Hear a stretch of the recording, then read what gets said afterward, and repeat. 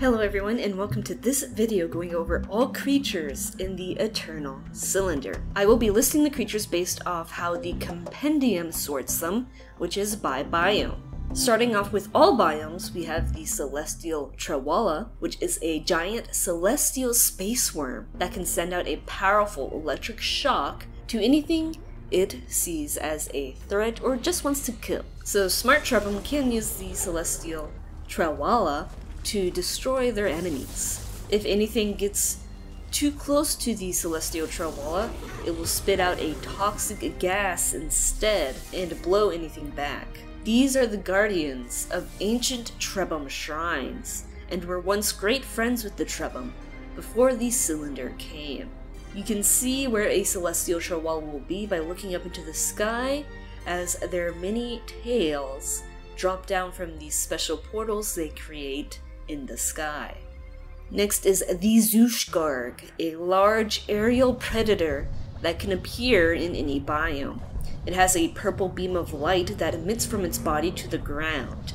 Anything caught in this purple light can get sucked up by the Zooshgarg, where it traps its meal in a whirlwind. When it's ready to eat, it shoots out its tongue to grab the food and pull it into its mouth, be it Glickable, plant, or Trebum. Once the Zooshgarg has had its fill, it will drop any remaining creatures or plants it has in its hold back to the ground. There is a special music that plays when a Zooshgarg approaches to warn Trebum it is nearby. The Zooshgarg will not eat spiky Trebum that are too painful to eat, and Trebum with sucker feet can root themselves so they do not get pulled up by the Zooshgarg. Now for the Savanna biome. The sackfly is a small blue fly found near water, and Trebum can make it drop its sack to get an energy boost from the cloud it produces. Trebum can also suck up the sackfly and eat it for 20 HP.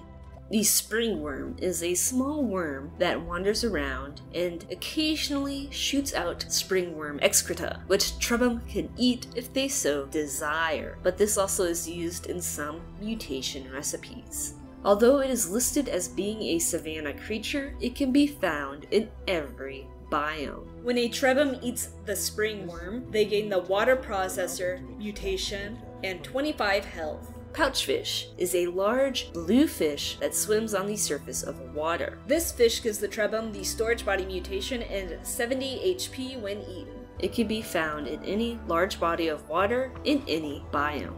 Leaptail is an orange fish with a slim body and webbed fin. This fish gives Trebum the webbed feet mutation and 60 HP when eaten. It can be found in any large body of water in any biome. The Hop-Hopop is a grasshopper-like creature that is prey for all predators. It is very skittish and hops around. When a threat gets too close, it drops a Hop-Hopop pod to distract its enemies. The Hop-Hopop only has 4 pods though, and if it drops its last pod, then it will die. The Hop-Hopop pod gives Trebum the Leaping Legs mutation and 10 water when eaten. Hop-Hopops can only be found in the Savanna and Corrupted Plains biome. Shelled Grollusk is a large snail/slug creature. It hides in its shell whenever it is scared, and no predators seem to hunt it. The shelled Grollusk will search for food while inside its shell, and when it has spotted a tasty meal, the Grollusk will leave its shell, which will be left open, revealing an iridescent pearl inside. Once the Grollusk eats its food, it quickly goes back to its shell and closes it again. This makes it easy to lure out a Grollusk, because all a Trebum has to do is throw out some food far enough for the creature to come out of its shell and go after it. Then the Trebum can steal the iridescent pearl inside. Breaking open this pearl will give Trebum the Grollusk sack. When this is eaten, it gives Trebum the iridescent skin mutation and 15 HP. Or the iridescent pearl can be processed by the mineral processor mutation for 1 mineral. Shelled Grollusk seem to have another defense mechanism, and so far the only way I found to trigger this mechanism is for an Eternal Cylinder agent to get close to the Grollusk with its yellow light. I got a cleanser and a watcher to chase me near some Grollusks, and they started glowing this bright rainbow color. Now this glow seemed to be completely visual and did not do any damage, but let me know if you have encountered this rainbow glow and if it has caused any other effects. Shelled Grollusk are only found in the Savanna and Corrupted Plains biomes. Glickbull. They are small spherical creatures that only have a large head surrounded by a membrane that they lick in order to move. Glickbull are prey to everything, but if they can survive, they will turn into a much larger Tongogroplet. Glickbull live in packs for safety, and while they are usually very scared and skittish, if one of their pack is getting picked on by a Trebum, then the rest of the pack will come to their rescue and attack. Dead Glickbull can be picked up by Trebum, and eating their head grants the Legless mutation for 30 seconds, but also restores 80 health points to the Trebum. Glickbull can be found in any biome. Tongogroplet is a medium-sized herbivore that will try to scare off threats by shaking its body and making a loud sound. If the threat does not leave, they do a deadly roll attack. If the Tongogroplet is attacked though, it will run away in fear. Tongogroplets with the green body can only be found in the Savanna or Corrupted Plains biome. The only predator that goes after Tongogroplets is the Tongogrop, which, funnily enough, is the final life stage of the Glickbull and Tongogroplet. The Tongogrop is the largest land predator there is, and this is the final stage of the Glickbull, as I said before. This massive apex predator sees everything as prey. The only thing the Tongogrop fears is the Eternal Cylinder and its agents.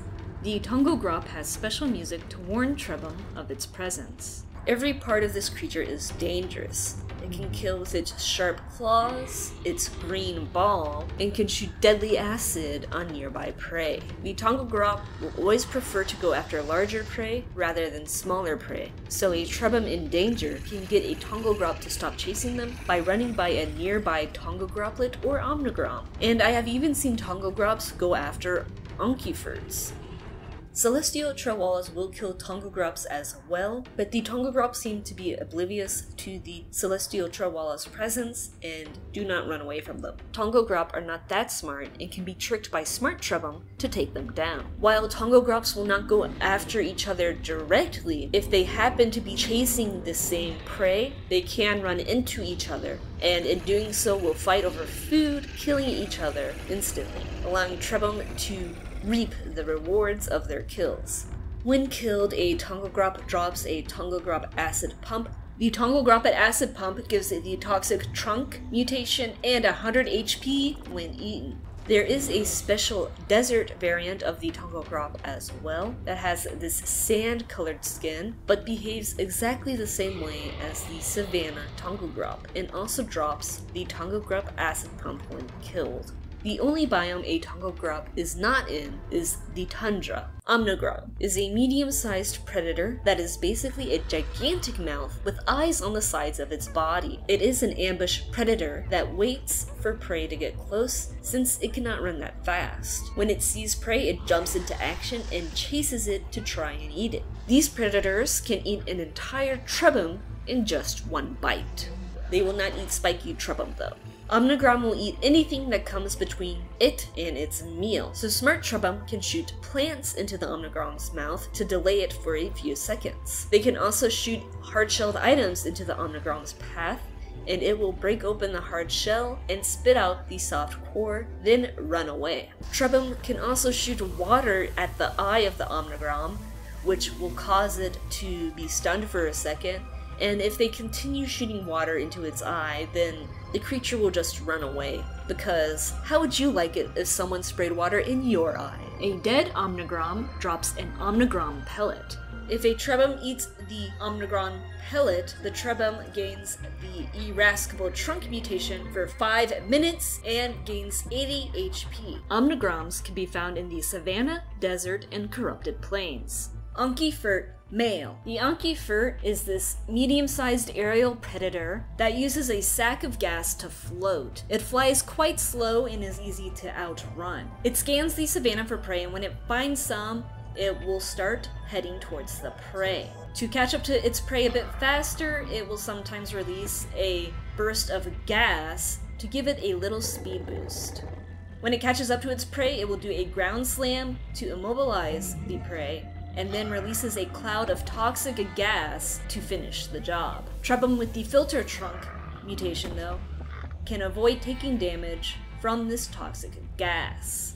You can easily tell an Onkyfert is a male because it has a beak with no pattern on it and is more of this tan brown color. Female Onkyferts, on the other hand, have more of a yellow color and have a recognizable pattern on their beaks. They behave similarly to the males in how they fly around and how they attack, but the one key difference between the females and the males is that females can also be seen guarding their nests, which usually house 1 to 2 eggs. While the Onkyfert sits on its nest, it will be analyzing for threats, and it can rotate around the nest. If anything gets too close, it will release a cloud of toxic gas to deal damage to anything nearby and make it go away. Trebum can shoot water at female Onkyfert that are on their nest to disorient them.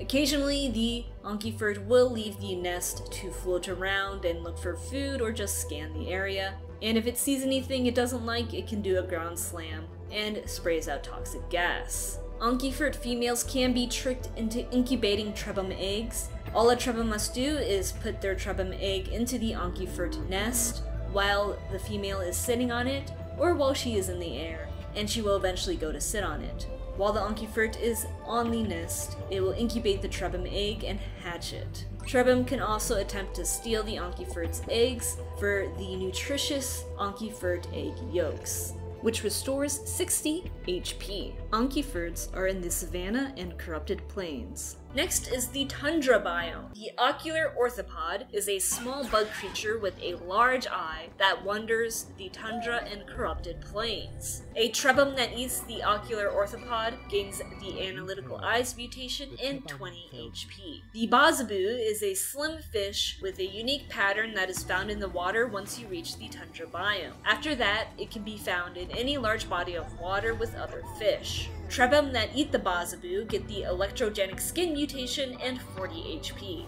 Foosh are a white creature that looks like a spoopy ghost. It likes to hop on top of cold rocks and warm them up to scorching hot. Trebum can then use these rocks for warmth in the cold tundra, or to warm up other creatures, or hatch Trebum eggs. Foosh are the main prey animals to many predators in the tundra, and Foosh can only be found in the tundra. Gargadend is a predatory plant that looks like a pitcher plant. Gargadends stay in one spot until they sense nearby prey, and then they will open up their leaves to scan around. When they have a lock on their prey, they will shoot out a poison that instantly knocks out prey it hits. The Trebum will have this special sleeping animation to show they are incapacitated, and even if you make them the leader, they will not move because they are asleep. Once the Gargadend has knocked out its prey, it slowly walks up to it, and then scoops it up into its mouth with a long, tongue-like appendage. It will then stuff its prey into its mouth and hold it there until it dies. Trebum can shoot water at the Gargadend to make it let go of their friend. If a Gargadend scoops up a wheel-bodied Trebum, the Gargadend will instantly die as it cannot fit it in its mouth. Blue Tongogroplet. This is the tundra variant of the Tongogroplet in the savanna. It has slightly lighter pink skin with a striped pattern and a blue sphere instead of green. Their behavior is the same as the savanna Tongogroplet. The only difference is that the blue Tongogroplet will drop the Tongogroplet organ when killed. Trebum that eat this gain the mixer body mutation and 75 HP. The blue Tongogroplet can only be found in the tundra. Blue Omnigrom is an Omnigrom that has adapted to the tundra. It has blue striped fur to keep it warm in the cold environment, and behaves exactly the same as the savanna Omnigrom. It seems to have slightly more health than its savanna cousin, and it drops the Omnigrom pellet when killed. Vushlob is a medium-sized aerial predator that swoops down at prey to attack.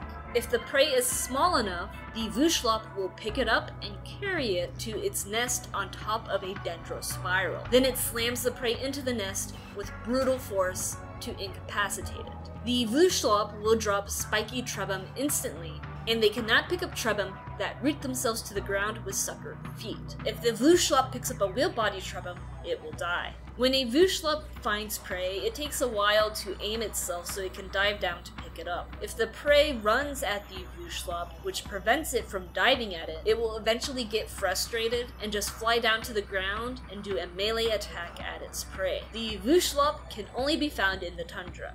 Tripobosch. This is a weird-looking predator with 3 snouts and primitive eyes that can only detect light. It relies on its sense of smell to find prey. The Tripobosch can move fast and attacks with powerful force. When a Tripobosch senses that it's close to prey, it will leap forward in a brutal attack. Or if the prey is close enough to its beak, it will just do a simple peck. Its extremely accurate sense of smell is also its weakness.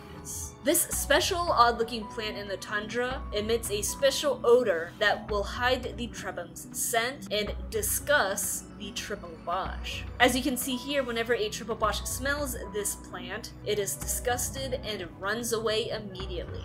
If trebum find a Tripobosch is on their trail, they can lead the Tripobosch to a different prey item to distract the predator, such as Foosh or Glickbull. Trebum can also lead the Tripobosch to a blue Tongogroplet, as the Tripobosch knows how fearsome these herbivores are, and it does not mess with them. So if they sense that they are close to a blue Tongogroplet, they will instantly run away in fear. Tripobosch are cowards and will run away if attacked. Trebum can squirt the body of the Tripobosch with water to temporarily stun it, as it will shake off the water before resuming its hunt. When a Tripobosch is killed, it drops the Tripobosch antenna, and if a trebum eats it, they gain the impaired eyesight for 3 minutes and 40 HP. Tripobosch are only found in the tundra.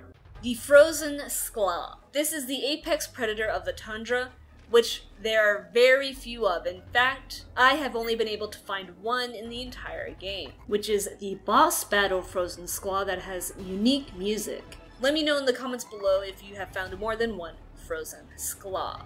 The frozen skla's heart hangs down outside of its body. When the heart is cold, the frozen skla cannot move. The frozen skla is a sitting duck when it is completely frozen, and trebum can attack the heart directly to kill it before it can get a chance to be active.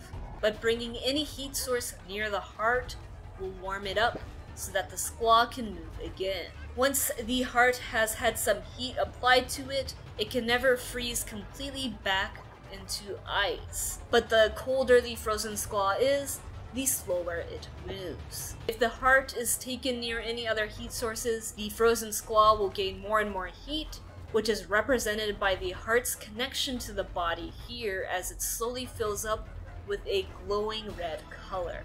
The hotter the heart gets, the faster the skla can move.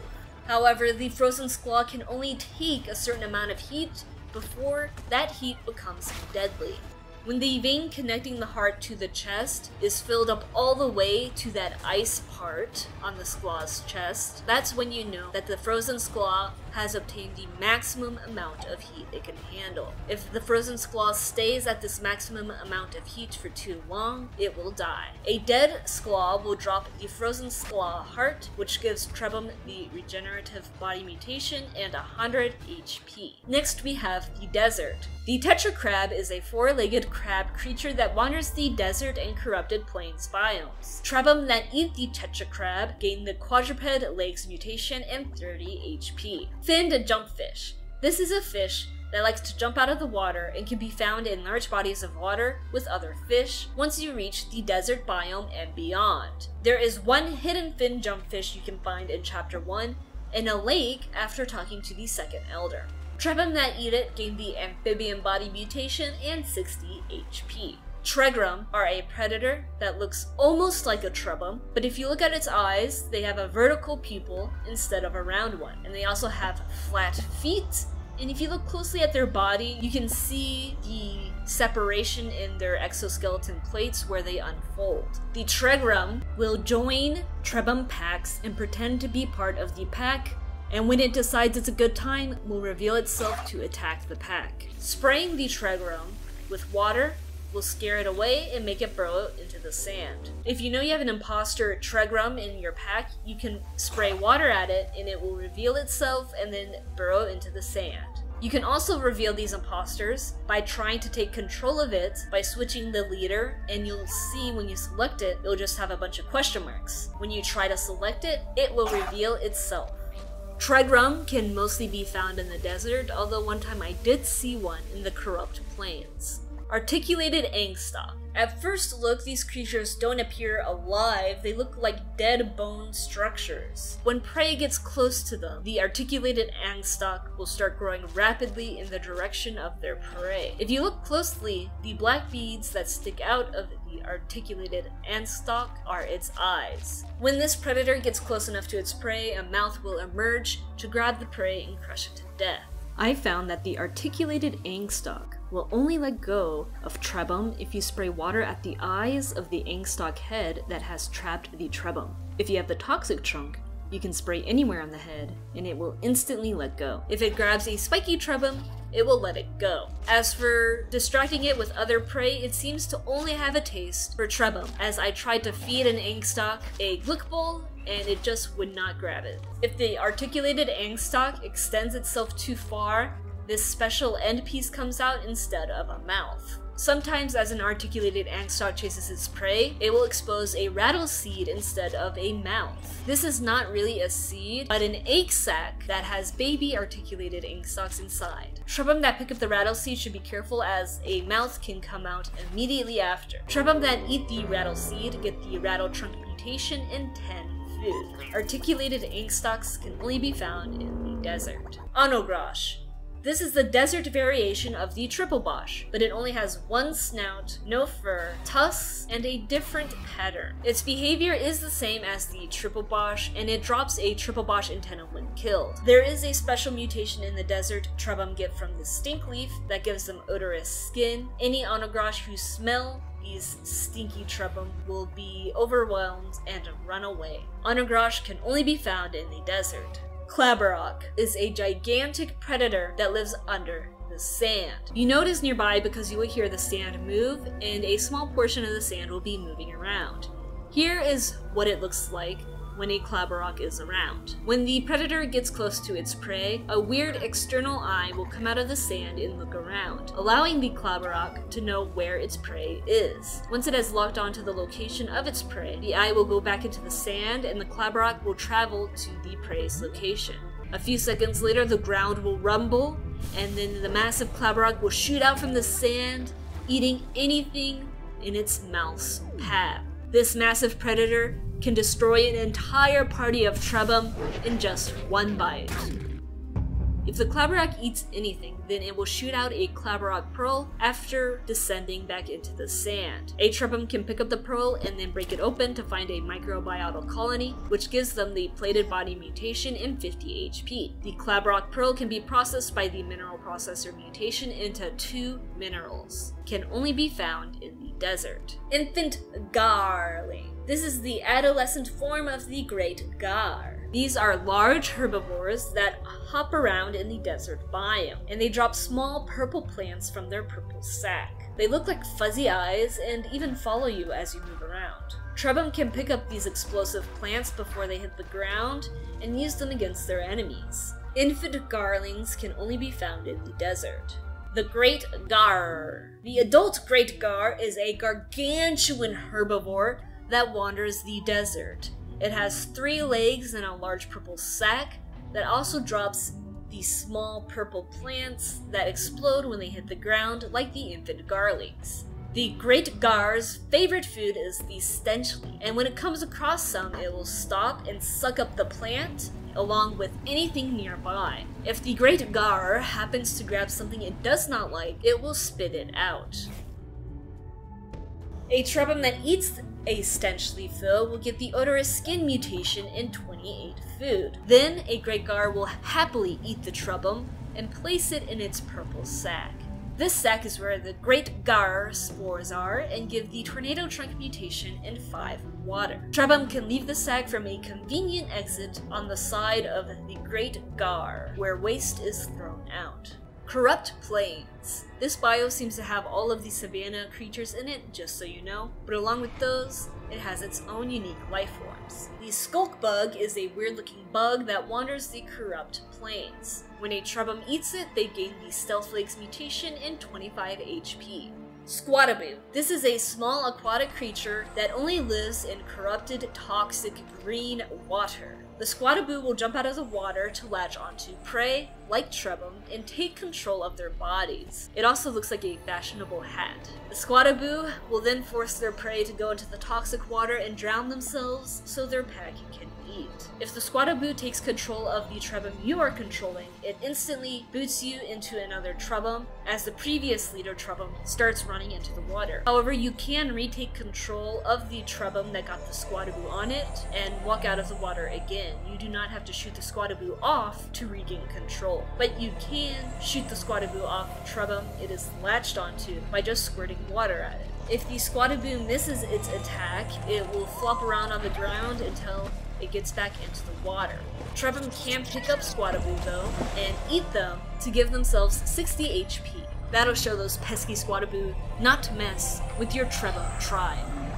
Yakfurt. This is a super weird looking creature that is a herbivore, and it looks like just a bunch of organs. When a predator gets close to the Yakfurt, it will expel a toxic gas, which will deal damage, but Trebum, who have the Filter Trunk mutation, can avoid getting affected by this gas. Yakfurt are quite fragile creatures. When they are killed, they explode, which does deal minor damage to anything nearby the Yakfurt. These Yakfurt like to gather in packs, and they can be on the ground or on top of objects insides of rocks.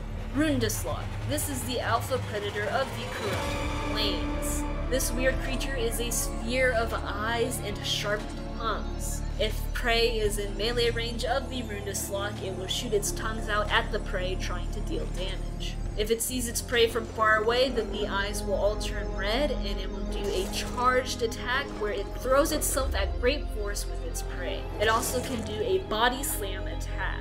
Rundeslots drop the tongue bag when killed, and Trebum that eat this gain the tongue trunk mutation and 30 HP. Grash Tub. This is a massive scavenger with many rows of rotating sharp teeth, and some bits of food stuck on its teeth form safe platforms that a Trebum can use to get through the Grash Tub safely. The Grash Tub prefers to eat dead Trewalla, and inside the Grash Tub is a Trewalla heart, which is a remnant of the Trewalla it has eaten. There is also a bunch of stinky but not harmful gas inside of the Grash Tub, as it is a scavenger that eats rotten meat, so it has some super stinky breath in there. However, this gas is highly flammable and can be set off by a Trebum with the unstable body mutation or volatile bombs. This will ignite the gas, creating a powerful explosion that will kill the Grash Tub, allowing the Trebum to assert their dominance over this terrifying creature. Trebum that eat the Trewalla heart gain the Master of Songs mutation and 100 HP. Let me know in the comments below what your favorite creature is in the Eternal Cylinder. Good luck outrunning the Cylinder.